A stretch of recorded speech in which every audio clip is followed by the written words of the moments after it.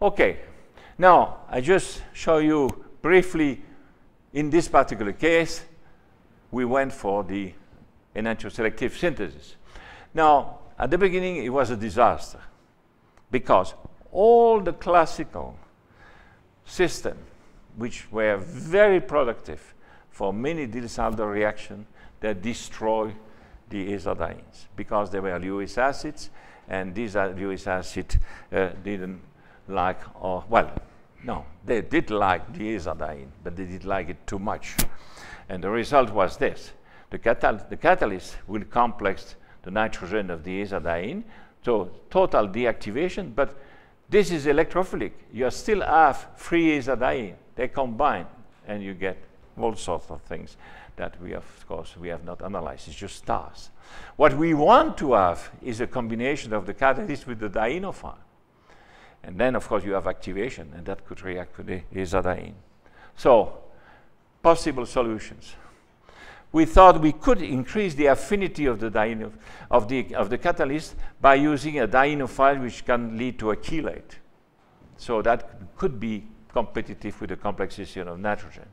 Or to develop new oxophilic Lewis acid. And that's another talk. It's a long talk, because it's totally new chemistry, but you can read some of our publication on that. We have developed a new class of silicon-derived catalysts, which are the trialkylsilyl trifluoride, which are much more powerful than the alkylsilyl triflate, much more.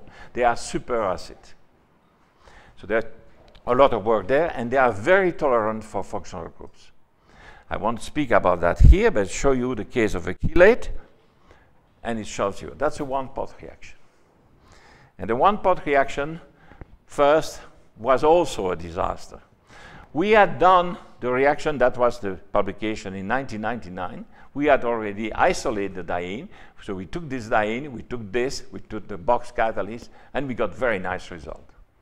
Now, we don't want that. We don't want to isolate the dienes because they are very sensitive, and especially when they're high boiling point, because we have big groups of, let's say, phthalimido groups or whatever.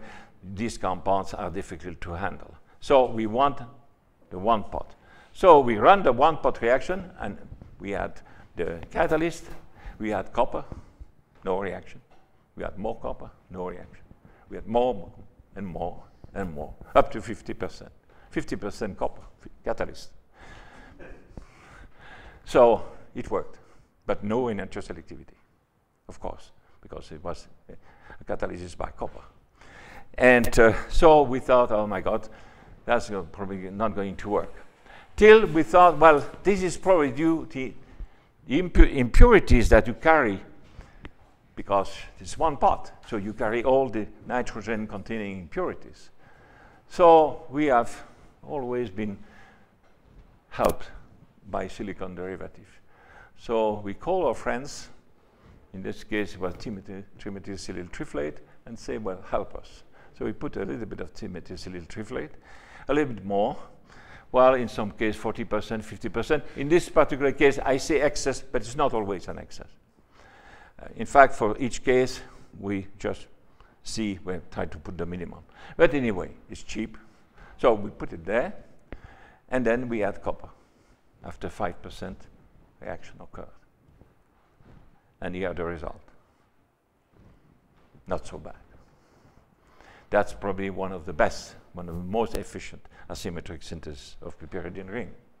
It's one pot from the ingredients that you see there. Well, transition state model is the one developed by David Evans and Corey and so on. And nothing special in that, except that we have an exoselectivity, okay? And we have the square planar complex, and of course the approach here is hindered by the T-butyl group here. Just one application shown here with the cinnamyl. So you see that's the diene. You have two dienes, in fact, this one and this one. But this one is much more reactive.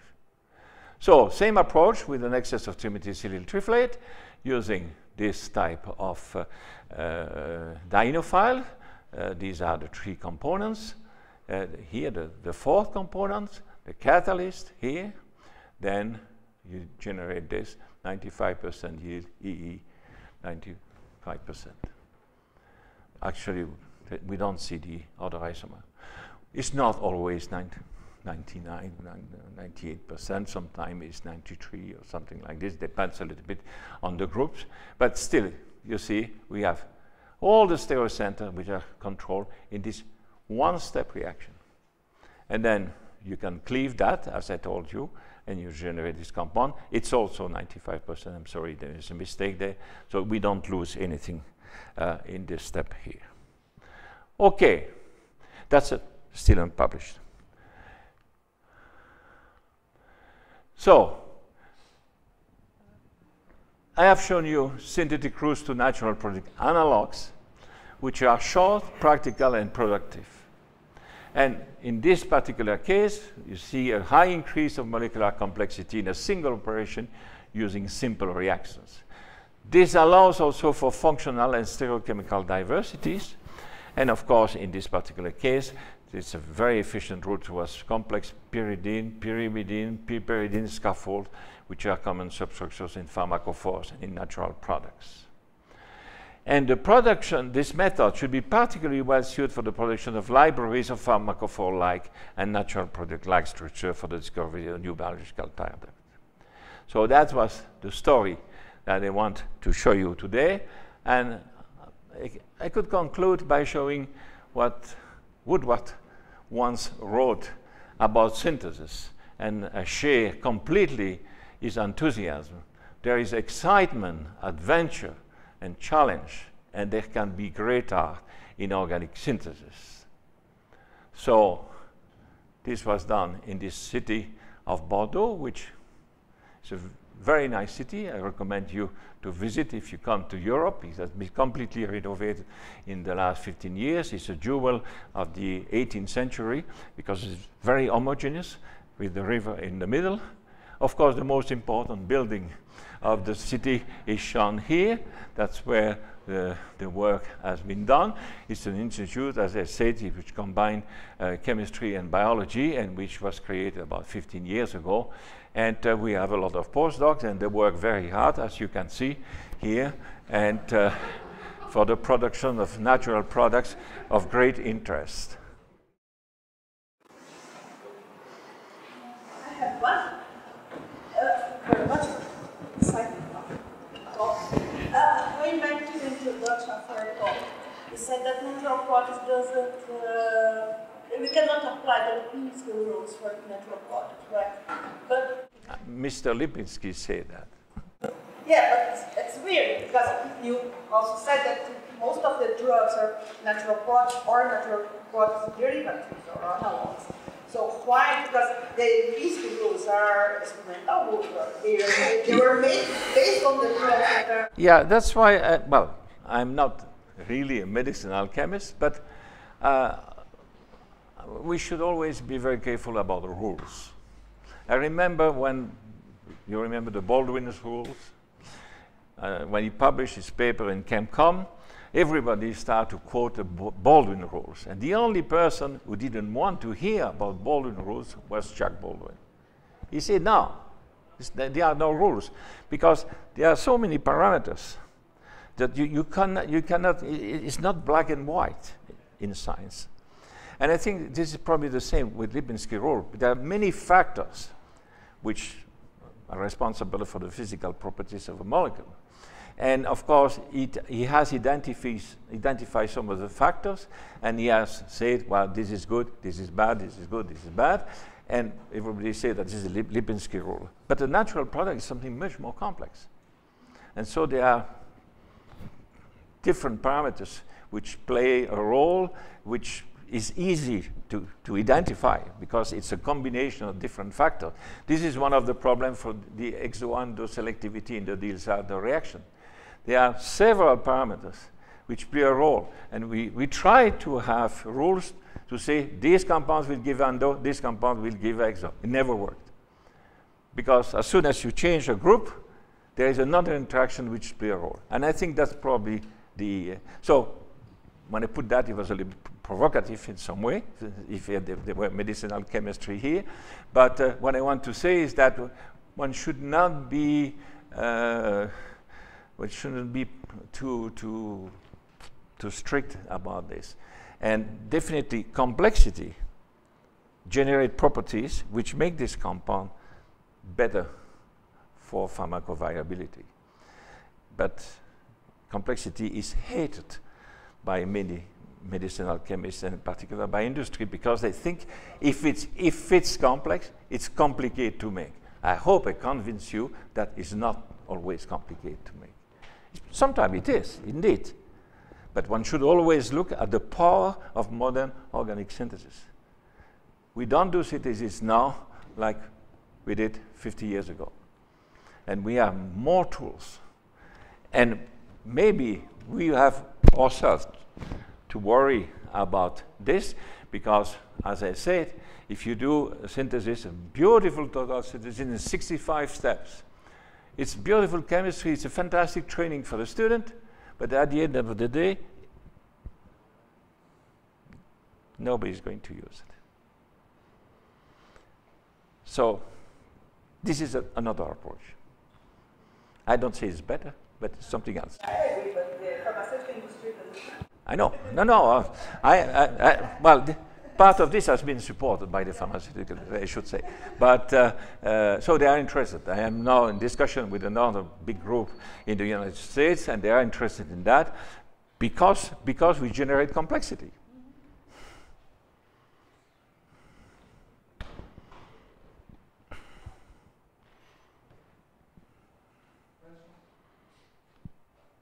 Young people should have questions, I'm sure. It's young people, yeah.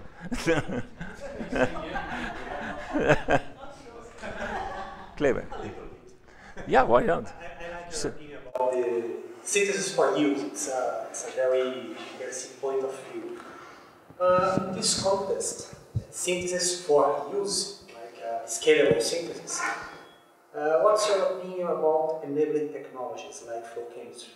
You told me before, so I'm thinking. Oh, well, I think flow chemistry is very important. It's a new technology which is going to be more and more important in the future. But it's technology. Yes. Okay? It's technology. But that's important, of course. As soon as industry gets involved, and it's already starting now, it will develop fantastically, because these people are excellent to develop this kind of thing. You know, they are much better than we are.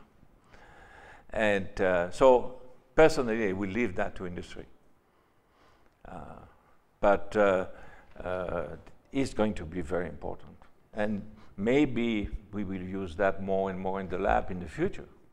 It will become part of a standard equipment. But if you make discoveries, if you make new reactions, you don't start with flow chemistry. You know, you start with batch. And then after that, you may find useful and maybe better. You may avoid side reaction or whatever by using flow chemistry. But microwave didn't exist when I was a student, but it's useful. You know? But this is another technology which is important. But so my feeling about flow technology is definitely very important.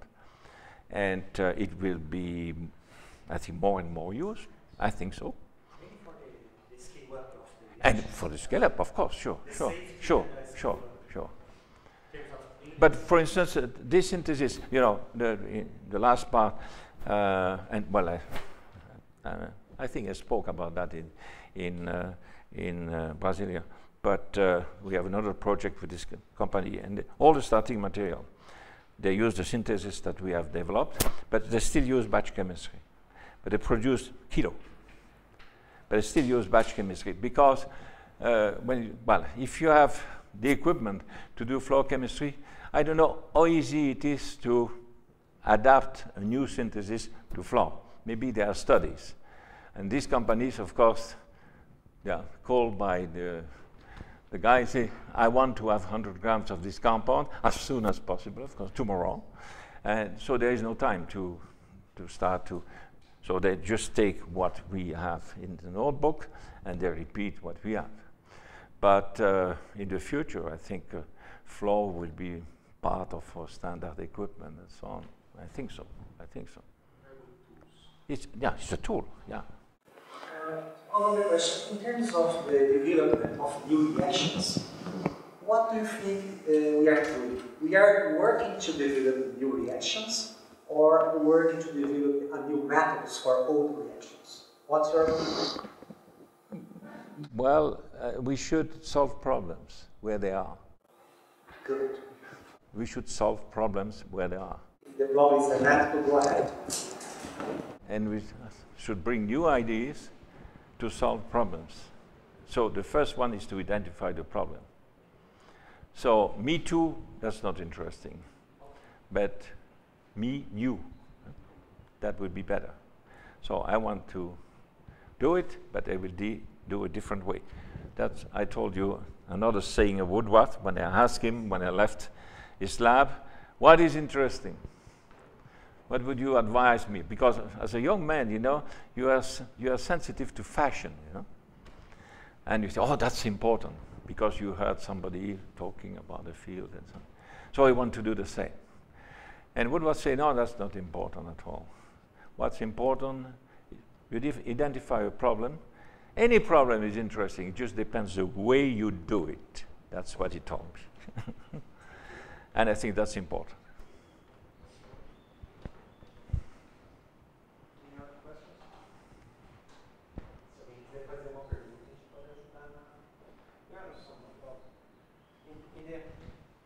Yeah. I'm still here. Yeah. So at the end of your talk, you showed the results when you have the silicon triflate as an additive or as a... No, a catalyst. A catalyst. As your system as well. Yeah, it's... No, I think it's the next as well. Oh, you mean the triflate? Oh, this one. But we knew it's compatible with the azadiene.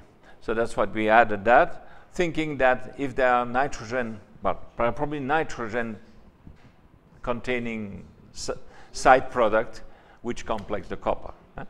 So we thought, let's put something which will probably react with this nitrogen containing compounds and avoid the complexation with copper. And it works, but you needed to add 50% at least, stoichiometrically. Yeah. So, but we don't know. We don't know the products, you know, because you know, we have 4 steps, you know, 4 steps. When we purify the diene, we don't need that.